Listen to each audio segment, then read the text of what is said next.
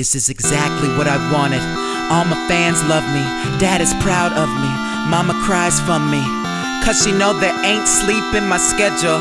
Having nightmares that I'm the Black Heath Ledger. Sleep when I'm dead. These voices in my head got me waking up at 4 just so I can write instead. And my friends come and ask me if it's worth it. I tell them that it better be, I did this shit on purpose. The worst is being worthless. Now a nigga priceless. Bloomingdale's coat, I don't have to check the prices, but I only go to feel a sense of control, cause I get this shit for free if I wear promotional. And I'm not emotional when I do my work.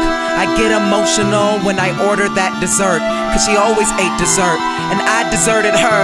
But I refuse to compromise career for a girl, cause this music and this writing and this acting is my soul. And if I let it go, there'd be no one left to know. Being happy is the goal, but greatness is my vision. And all these girls are thinking they compete with my ambition, but baby, I am different. This shit is my life, and if you don't believe me, you can never be my wife.